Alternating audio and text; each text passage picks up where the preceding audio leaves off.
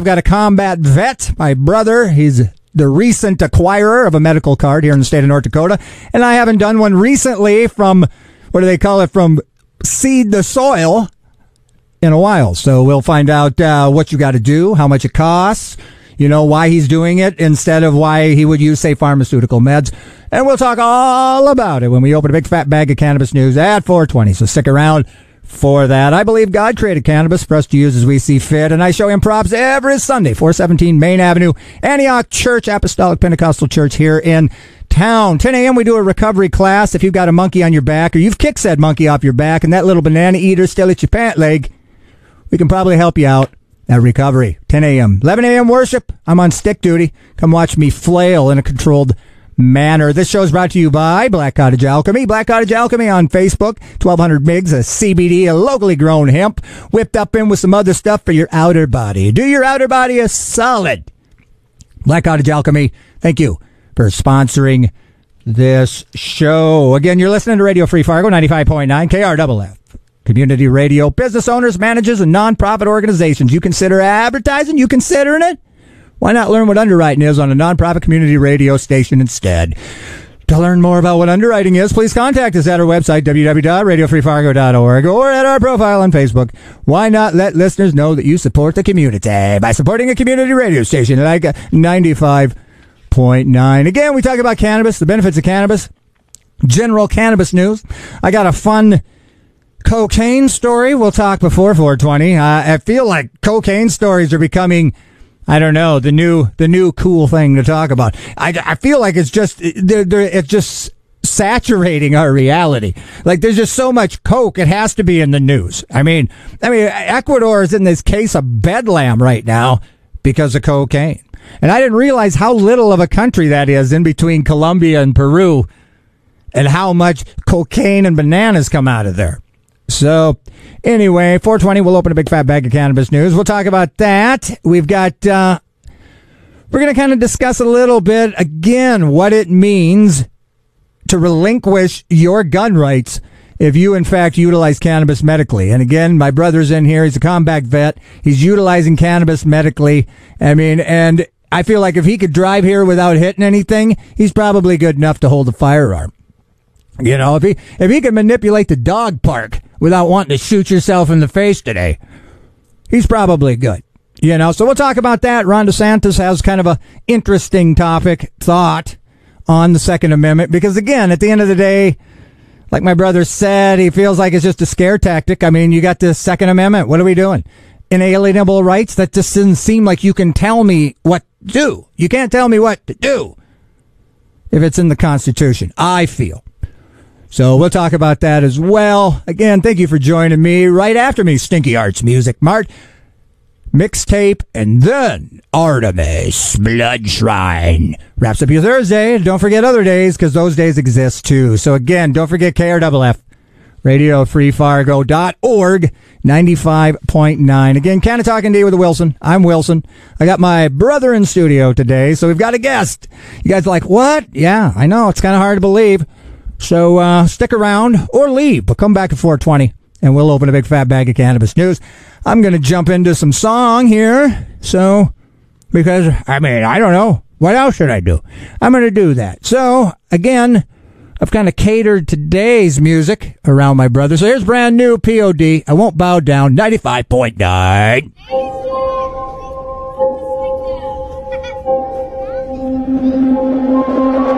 And thank you very much, POD. I Won't Bow Down. That's brand new after Veritas here on KRFF 95.9, RadioFreeFargo.org. We're streaming everywhere on this blue and green marble. I want to get into your ear hole. Will you let me? Come on, you can do it. We all can do it. All right, that's enough of that. But anyway, thank you for joining me. Canna-Talk ND with Wilson. I'm Wilson. 420, that's where we're pushing towards. And we'll get there. We'll get there. We got stuff to talk about. Again, I got a guest in studio. My brother's here. Bless his little heart's got him a little medical card. So we're going to talk about that, see if it's helping him at all, or if he's just using it, if he just wants to be stoned. You know, that's probably why he's doing it. You know, he probably doesn't benefit him at all. He's just probably a dope head. Well, we'll talk to him and find out. That's probably not the case. You know, and that's just weird how people just, a lot of times, have never even utilized cannabis for any reason. And they never really have any sort of verifiable examples for why it's bad, except for the smell, I mean, I get it. But, I mean, again, you can't hide a drunk at the family reunion. You know what's going on. When he starts stumbling over tables and stuff and getting all close to you, holding your arm and spitting on you with, like, BV juice, you're going to know that there's an issue. So, I don't know. I got to rambling. I don't even know what I'm talking about anymore. But, boy, I got a fun story for you here. Again, stay with me. 420, we'll open a big fat bag of cannabis news. But I'm going to break you off a little taster here. High times. Liquid cocaine disguised as white wine seized in Hong Kong. A cocaine trafficking operation discovered by authorities. And, again, it's like, what kind of operation are we talking about? Discovered by authorities in Hong Kong, netted 2 arrests, revealed a particularly creative smuggling method, which we've started to see. I mean, creative is kind of how you got to do it. I don't know anybody who can just walk over the border with a box that says, I've got coke in it, can I go by? That just doesn't happen, really. I mean, if you ain't creative, you're probably in prison. Because you thought, ain't nobody going to look in that. You're an idiot. Don't pass go. We'll see you in prison. Now, if you went to creative art school, if you're at creative art school, well, you might be able to figure out that you can substitute box wine for liquid cocaine. Sam, you want to chime in, do you? Yeah, Sambo Rambo here, coming at you live. You're very live, yes, sir. Man, this is kind of cool. I didn't think I was going to get nervous, but I kind of got a little hand sweat going on. And acknowledging it is first the battle, because a lot of times people will cancel before they even get in here. And then when they get in here, that starts to feel a little funky for people. And they won't acknowledge it, but I'll know. I can tell. Go ahead. You have a comment, do you? Yeah. All right, shoot. I think if they would have had red wine instead of white wine, they would have gotten away with it. Well, it's a multi-million-dollar cocaine smuggling attempt, so we got a lot of dollars. Was thwarted. Chinese custom officials discovered the cocaine had been converted into liquid form and disguised as white wine. So then, I don't understand how we're getting back to coke now. You just dehydrate the liquid? They slowly heat it is what I'm gathering. So it's not really wine. Like, I couldn't drink it first. No, it's liquid cocaine. You'd probably kill you. Well, and that's what I'm saying. We're talking box wine. So what are we talking? Franzia? I mean, because I don't want it to accidentally make its way to Bernie's. I mean, I just feel like that's the weirdest recall you'd ever have. Oh, man. Some soccer mom rolls in. Give me that Shanti Blush Franzia. I'm going to have a few friends over. It's district tournaments here in Fargo, and come on in. And next thing you know, you guys shot out your pane glass window. You're like running in circles. They're like, what just happened? Well, you got one of them cocaine boxes. Surprise. All right. So, according to the South China Morning Post, 2 men local to Hong Kong were arrested in connection with a shipping container sent from Brazil. Oh, check this out. They were carrying 706 bottles of red wine, white wine, and juice. So, to your point, they covered all their bases. The container was flagged for inspection at Kwai Chung Custom House compound due to Brazil's status as a high-risk trafficking area based on the frequency of past narcotic seizures. Well, that kind of makes sense. And I feel like that's part of that creative smuggling. I'm going to want to know that. I'm not going to go to that port. I'm going to try to do it some other way. But did the juice and the red wine pass inspection? So you know what? Only captured the white. Well, that's a good question. And Assistant Superintendent Jackie Chang King Bong, I'm going to call her or him later. I'm not entirely sure of the gender there. But Hong Kong Customs and Excise Department told the South China Morning Post that the monetary value of the amount of cocaine seized was in the hundreds of millions of dollar range. A total of 444 kilograms of suspected liquid cocaine was discovered in 37 boxes. The street value was $490 million. Do you think they inflate those prices to make it look like more like they're doing more work than they're actually doing? That's crazy. They're packed in 37 boxes. It was supposed to be packaged with 4 3-liter bags of white wine apiece. So I don't know if they just packed it weird, because that's a lot of times what will happen. There's a suspicion to it. The container had been sent by plainclothes with Hong Kong Customs to Wanglong, where they waited for someone to come collect it. When no one did, it was sent to a yard where it was placed under 24-hour surveillance. Eventually, a 50-year-old man turned up to collect the container. He was also later arrested along with his 38-year-old accomplice. So drug traffickers took every effort and deployed sophisticated methods to conceal the narcotic in an attempt to evade inspection. So apparently the large shipment was intended to supply the increased demand for cocaine around the holiday season. Chinese New Year. Hey! And for whatever reason, feel compelled to disclose that 2024 is the year of the dragon. Oh, Chase the Dragon. But I thought Chase the Dragon was heroin. But not for nothing, cocaine traffickers appear to be getting much more creative. You're listening to Canna-Talk ND with Wilson, by the way. 420. Stick with us. Open a big fat bag of cannabis news. We're going to talk to a recent card holder in the North Dakota system. We're going to talk how cannabis has been helping him navigate his PTSD. So stick around. 420. We'll open a big fat bag of cannabis news. But until then, let me tell you this. Not only has coke been disguised as white wine,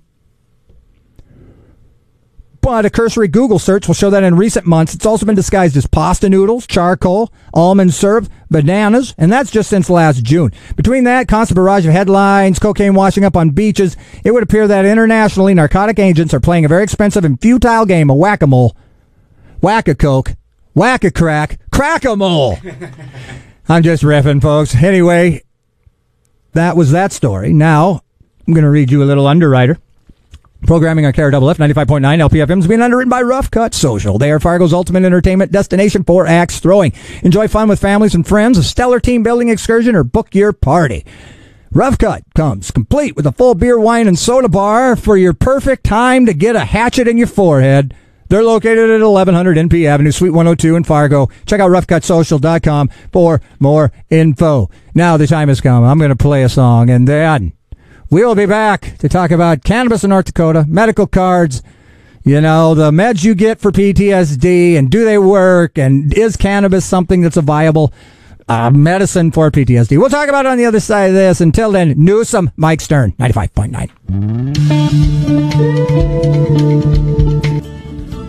Oh, yeah. Well, I hope everybody is properly, sonically ready for Canna-Talk ND with Wilson. That's right on the other side of here. That was Newsom. Should be called Soma for as mellow as it may be. But it's all right. It's all right. So hang out. You know it's coming. Uh-oh. What is it? We'll see you on the other side of here. You got a medical card. Go get some ice. Stick it in that cylinder. Gurgle, gurgle, friends. We'll see you on the other side of this. We got my brother, the vet. Going to talk about medical. If you want to know how to get a card, how much it's going to cost, that sort of stuff, hang out with us. We'll see you on the other side of this. Peace. Hey, it's Phil from Canna-Heads. Like this episode? Hit that like button. And if you enjoy the show, hit that subscribe button to stay up to date on cannabis news, local and national. Listen live on 95.9 in the Fargo, North Dakota region from 4 to 5 p.m. on Thursday. For our non-Fargo region friends, you can listen on your favorite podcast platform. Just search Canna-Talk ND with Wilson. Now enjoy the show. Clean out the sea, and we're here. Hello, everybody. Welcome. Canna-Talk ND with Wilson. I'm Wilson. We got in the first chair. What's your name? The Sambo Rambo. The Sambo Rambo. In fact, my younger brother, I'm the oldest, so the smartest, of course. But I'm kind of jealous, you know. I'm kind of jealous. I kind of wish I had a medical card. I don't even know the process. So let me just ask you this right now. How much did it cost out the door to get medically carded for cannabis in North Dakota? How much did it cost? I can't really remember, and I know I can't really remember, to be honest, but I think it was $25, and I think they lowered the price from, I think, $50 before. Only $50? Well, how much did it cost to see the person? You had to go to a clinic, right? No, that was all through email. So you didn't see a human? I sent them my DD 214 to prove that I was a veteran. Right. And then I sent them my medical records from the VA. And since the VA won't endorse it, right? It's federal. Okay. They have to outsource and they take over as your clinic. All right, cool. So then you didn't see anybody at this clinic? No, they just sent me paperwork, and I'd send it back to them, and then it took 2 to 3 weeks, and I got my card in the mail. It's so interesting to me, because maybe you would have to pay to get a diagnosis to then get your card. But since you had documentation to prove, because a lot of people think that it costs a whole lot of money. And it might if you don't have anything down on paper that says you need it, because you have a qualifying condition, PTSD, and that's what you went to the VA for initially, right? Correct. And then what do they give you? What do they give you there? What does the pharmaceutical company give you for PTSD? I'm on venlafaxine right now. And that's for anxiety and That's stuff? for depression. Depression. And the anti-anxiety is a Buspar. Buspar, yeah. Buspar, and that's the non-narcotic, because they won't give us a narcotic because of addiction, and which I understand. And then also trazodone I was using for sleep. Which you mentioned something interesting. Now that you started utilizing cannabis, are you using trazodone to sleep? I don't need trazodone to sleep anymore. Fantastic. Are you listening to that, ladies and gentlemen? Trazodone is gnarly. It's just not a great sleeping pill option. You know, if you got to do anything, if you can't sleep, and they try to prescribe you trazodone, tell them to hit the bricks. You know, because this is a case in point here. He has trouble sleeping. All right? I can assure you he needs something to shut his brain off a bit so he doesn't have to think about things that you don't have to think about because you didn't go over. Oh, and thanks for your service, by the way. That you didn't have to go over and deal with. You did. So I always think it's so interesting to me that we're so quick to tell you what you need to be better. But we ain't got nothing to say when you're over there fighting for my freedom, risking your life. You got no family, you got nobody over there. You're just doing it because it's your God-given duty to protect the U.S. of A. You come back, and all of a sudden we don't know how. We don't think you can store your firearm properly. I mean, you are the epitome. Like, if I needed to know how to store my firearm properly, I'd ask a dude that was in the war. I'd ask the Army guy, hey, should you stick your barrel in the mud? Hey, have you ever stuck Tic Tacs in the bullet and shoot mice? I was a Marine, by the way. Oh, sorry. Oh, yeah. Marine. My bad. But anyway, so do you think you could properly store a firearm? Yeah, I'm currently doing so now. Okay, so where do you think they can get you with that Second Amendment if you have an inalienable right? All right, and we'll talk about DeSantis, and we're going to do that right here. This is Cannabis Moment. DeSantis on federal gun ban for cannabis users. And he quotes, and if you know Ron DeSantis, he is not down. They've had to fight, and they not just now have signatures enough to get on the ballot in Florida. But it's interesting to me. There is medical, but this Ron guy, he is not down with cannabis, sadly. You know, I mean, he's reasonable, and that's what makes this statement here a little more profound. He says, and quote, I don't think that's constitutional, to be honest with you, on a federal gun ban. He was asked about a federal ban on firearm ownerships by people who use cannabis. Republican presidential hopeful, he says he believes the restriction violates the Second Amendment, attempting to portray himself as a more uncompromising defender of gun rights than the other guy. He goes, I don't think that's constitutional. And he goes, I have a law degree from Harvard. If you're using a legal product, I don't see how that can nullify a constitutional right. But then we talk about like South Dakota and their quotes. Let's see if I can find it here. Warning, federal law prohibits the possession of a firearm by certain individuals who are users of or addicted to cannabis. Go ahead. But why is it just cannabis and not other pharmaceuticals? See, and you know, the Second Amendment does mention mental illness, but don't they have to make it you illegal? Like, don't they have to charge you of a crime? Yeah, and so like I said, they wanted to fine these medical dispensaries if they didn't put it up there.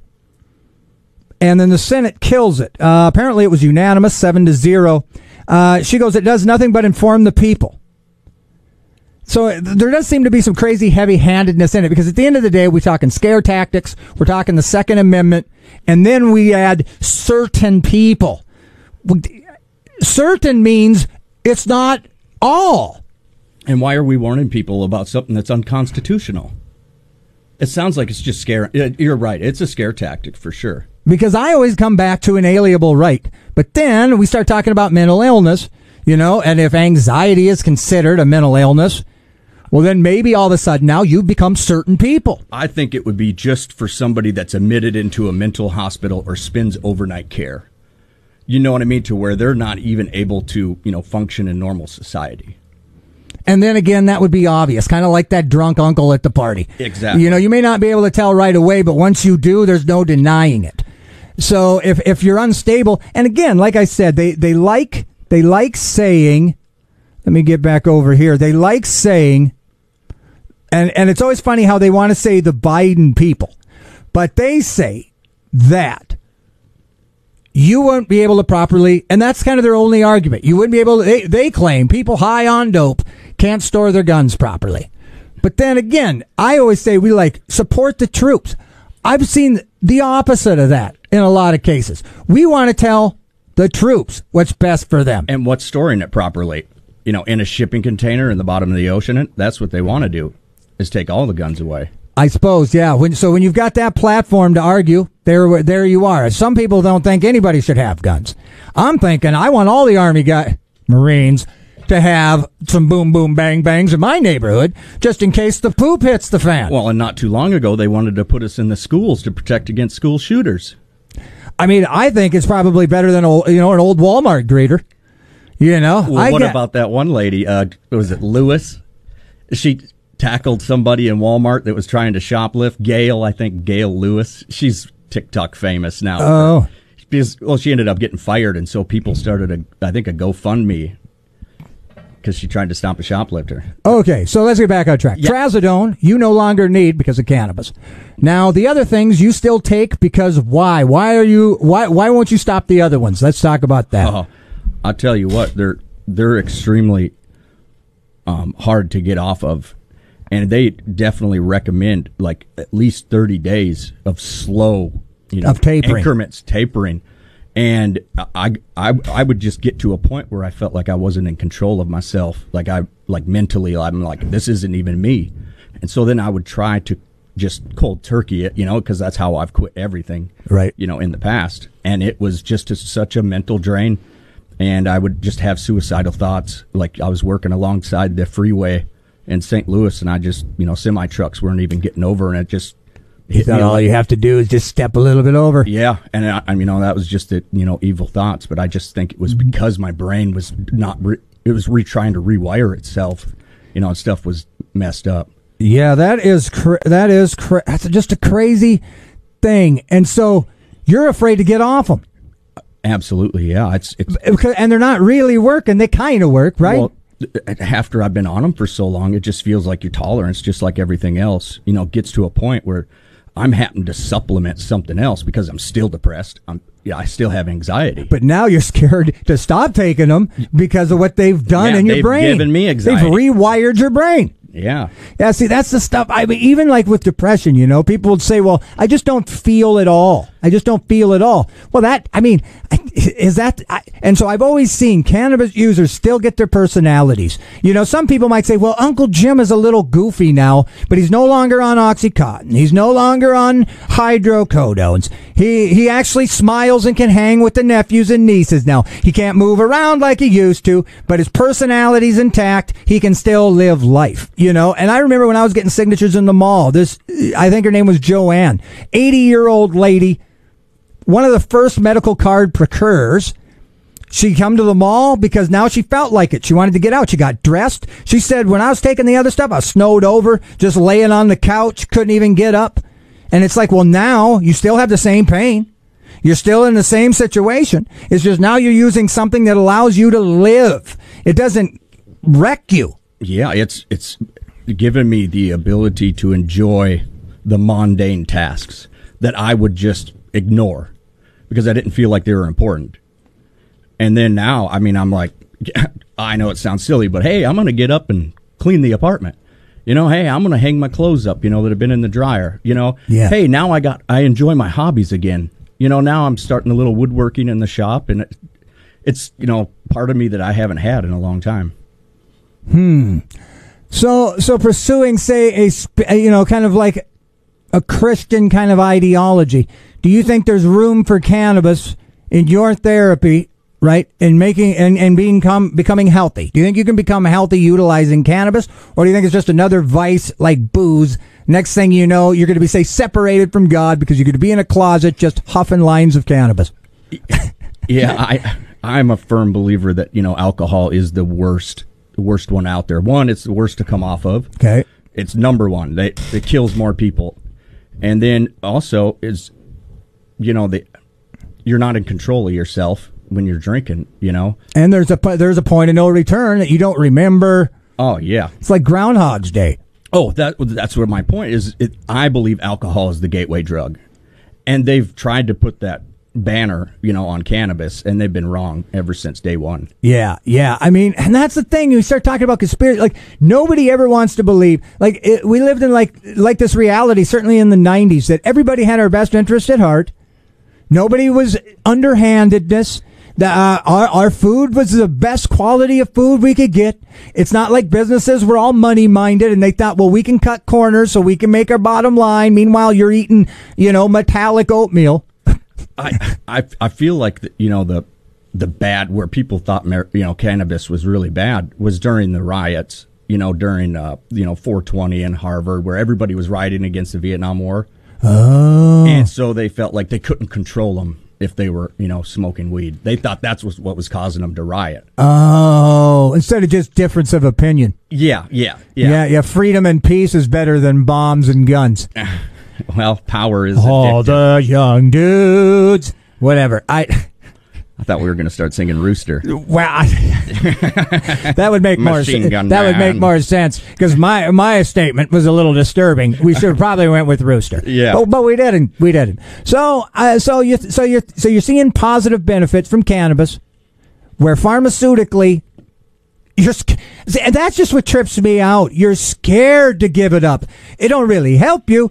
But you're going to feel horrible. Why? I just can't see why we're promoting that sort of stuff. And I'd like to just say on the record, I wasn't like a pothead in school. Like I didn't even like it. No, I know you weren't. And I'm not saying I never did it because that would be a lie. But I'd use it. Like let's say at a party or something. Right. Came around the circle. Hey, yeah. Smoked this joint or bowl. And I had a bad I didn't like cannabis because I didn't like how it maybe raid the pantry and then just feel like, a lazy bum on the couch. Right. And that is not like that stigma isn't even there. It's completely different what I thought. Right. I was going to be like medically using cannabis. Right. So you were surprised that it worked. Yeah, 100%. And that's interesting. You got set and setting. You got motive and intention. At a party, you can easily assume that's just a fleeting feeling, that it's just all encompassing. Hot chicks, smoked a joint, bunch of booze. We're listening to Kid Rock. Who knows? I doubt we're listening to him, but you're listening to him. I'm not. Bow, what the bow? The bangity. Exactly. So it's more like, and so that's the thing. And now my stance, I always say cannabis is medical whether you treat it recreationally or not. Once you ingest it, it's doing what it does, And so that's kind of the thing. We're talking, well, is there withdrawals? Because cannabis enthusiasts have always argued that there is no withdrawals from cannabis. There's no tolerance. There is tolerance, obviously. But it seems like if you take tolerance to a kind of a level where it's just maintaining, you don't feel the party sensation. Well, that's all I want. Well, of course it is, because medically that's where we want to achieve. I don't want those spikes and lows. I want that even keel all the way through. So you are now in this world of freedom to just. So you're having fun trying to figure out what you're even up to. That's kind of my con, I guess, of this is like I'm having to figure out my dosage on my own. Like it's just by trial and error. And I think that's probably one of the scariest parts about it is I have no idea if I take a dropper, I'm going to start seeing pink elephants, Which, isn't horrible, but if you're trying to get to work, it's a problem. Well, yeah, and I just want to go on the record, I don't use while I'm at work. Right. It's just strictly at home, just like if you were taking a medication. Right, and I would argue that, say, maybe a supervisor doesn't want you seeing elephants at work. Because that might kind of keep you from shingling, maybe. I don't know. Counterproductive, yeah, I would say for sure. It's like, I can't shingle with all these elephants here, sir. And he's like, well, maybe you shouldn't have gotten all medicated, maybe. And that's a good point. And yeah, like I said, I talked about one time when I came back from Ecuador, and it was like just, it almost was too much. And I realized, well, maybe that's what medically beneficial is. There is no spikes. It's soothing your endocannabinoid system and reducing the anxiety firing that comes. Oh, yeah, so your sleep. To me, that's the biggest thing. And now let's talk about this. They say you can't dream you were saying you've had some crazy vivid dreams. Oh, yeah. I was just talking to Dad the other day, and our brother John was flying the plane. And you might say, oh, it's not that big of a deal, but it was pulling a trailer. You know, I can't remember ever seeing a plane pulling a trailer. No. And, I've never been up there high enough to see. Man, it was just really far out, and usually I never really remember them unless they happen right away before I wake up. And it was just, and I would never dream on trazodone.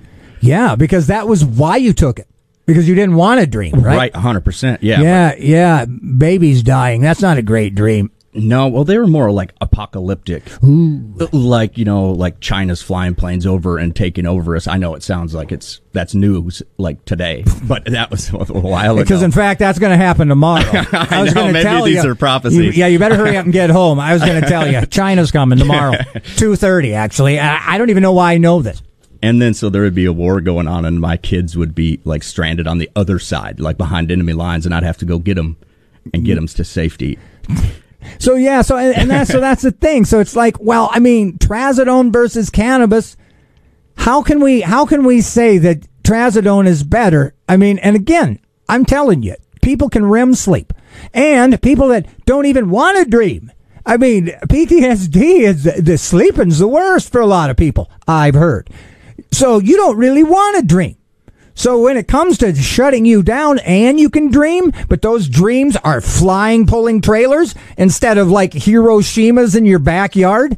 Yeah. And it's happening right now, like waking up in sweats and everything. I mean, if cannabis can keep that from happening, full stop, it should be allowed. Well, I think even if that's the only benefit, it's worth it. Exactly. If that's the only benefit. And like I said, a lot of combat vets that I've talked to, they always seem to think like White Widow, the strain White Widow, in a concentrate was the most effective for night terror that they had found. And it's interesting that they were specific, but it was White Widow. And I don't even know if it's an indica or what.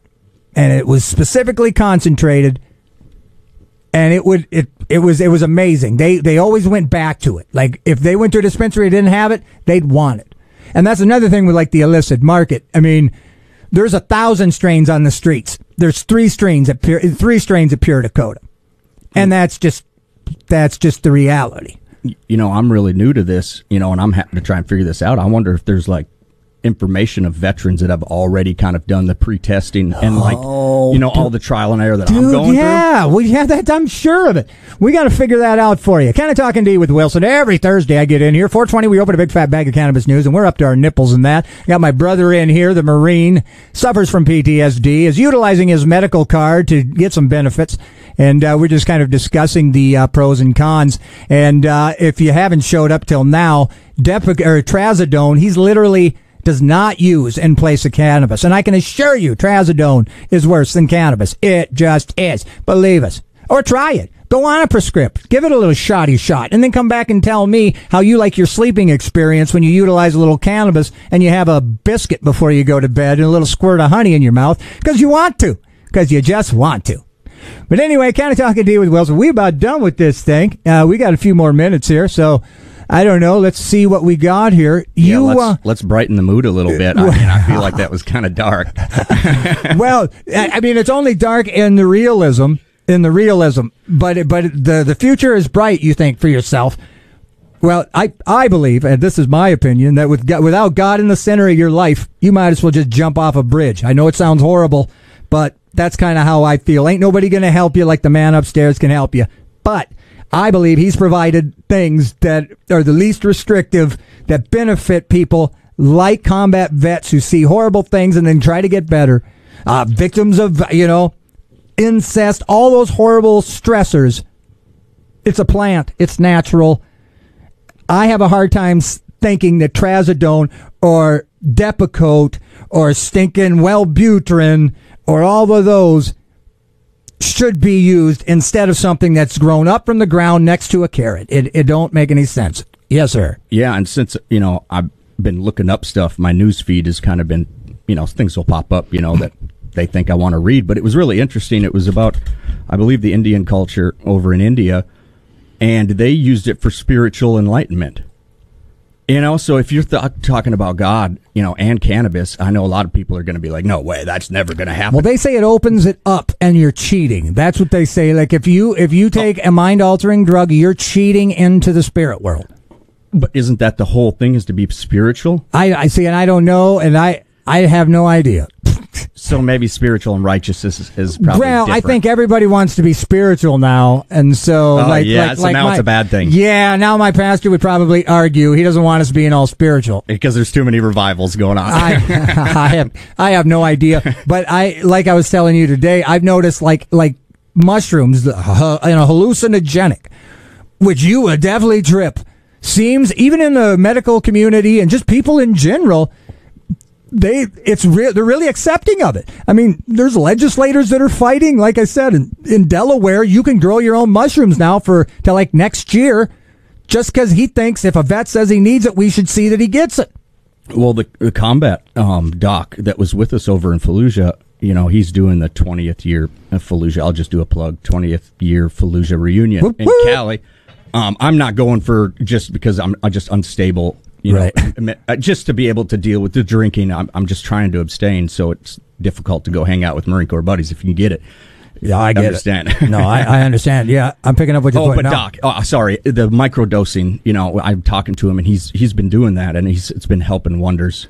Yeah, so it's kind of just amazing, and there's always just been like a stigma, but, I mean, the pharmaceutical companies, they're shady shysters, and it's all about the ultimate dollar, and I mean, I would pee on Pfizer's head if he was outside laying down right now. Okay, I wouldn't. That sounds horrible. And I don't even know what he's doing outside, so let's scratch all that. But I'm just saying there should be accountability for that because the withdrawals of opiates are severe. And I can assure you any school of thought on withdrawals with cannabis, and I've kicked kratom, everybody knows that, and that was the worst. And I can assure you, cannabis does not come with that anguish. Period.